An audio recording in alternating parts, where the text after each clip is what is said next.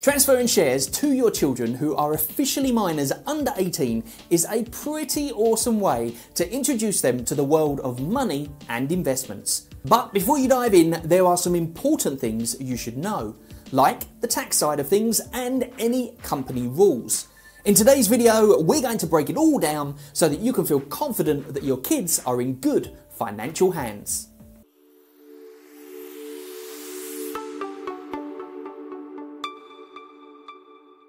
Hello there, my name's Ian from Your Company Formations, where we make forming your company as easy as winning a junior school art competition with an AI generated composition. So, transferring shares to your children, what is it and why do you do it? But before we dive in, it's important to say that this is just a guide. And whilst we do our very best to ensure the accuracy, we would always recommend speaking to a qualified advisor. Now that we've got that out of the way, back to transferring shares. So let's first define what shares are. What are shares? Shares are units of ownership in a company.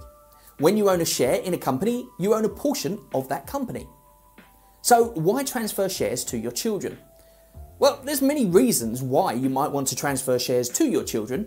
For example, you might want to pass on your business to your children when you retire, or you might want to give them a head start in life by providing them with an investment.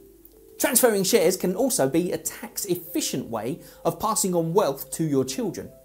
By transferring shares, you can sometimes avoid inheritance tax and capital gains tax. In the UK, transferring shares to minors under the age of 18 is a great way to get them interested in the world of investment and teach them about financial markets.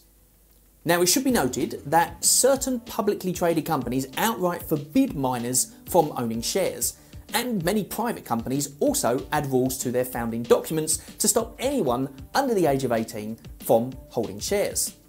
They do this because in England, Wales and Northern Ireland, the law says that minors can't make binding contracts, and that can obviously mess up their responsibilities as shareholders. It's a different story in Scotland, however, where anyone can enter into the contract at the age of 16. So, how to transfer shares? Now that we've covered why you might want to transfer shares, let's talk about how to do it.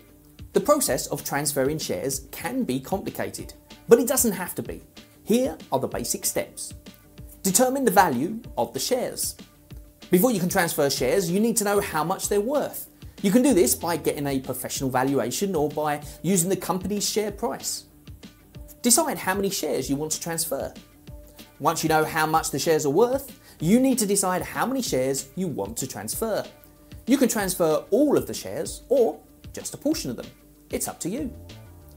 Draft a share transfer agreement. A share transfer agreement is a legal document that outlines the terms of share transfer. It should include such details as the number of shares being transferred, the price per share, and any conditions attached to the transfer. Complete the stock transfer form, aka the J10 or the J30. The stock transfer form is a document that records the details of the share transfer. It should include information such as the name and address of the buyer and the seller, and the number of shares being transferred and the price per share. Notify the company. Once the share transfer is completed, you need to notify the company. This is usually done by sending a copy of the stock transfer form to the company's registrar. Tax implications. It's important to note that there may be tax implications when transferring shares. You should consult with a tax professional before making any decisions. In general, there are two types of tax that may apply when transferring shares. That's capital gains tax and inheritance tax. Capital gains tax is a tax on any profit made from selling an asset, in this case shares. When you transfer shares, you may be liable for capital gains tax if their value has increased since you acquired them. Inheritance tax, on the other hand, is a tax on any assets that are passed on after death. When you transfer shares, they may be subject to inheritance tax if their value exceeds certain thresholds. Now, we could get into exact amounts and percentages here, but as we said before previously in the video, this is just a guide, and it's best left for a conversation with your tax advisor or one of our friendly team, as the percentage will depend on your personal circumstances. Now, of course, everything here sounds super complicated. But never fear, because as always, Your Company Formations is just a phone call away.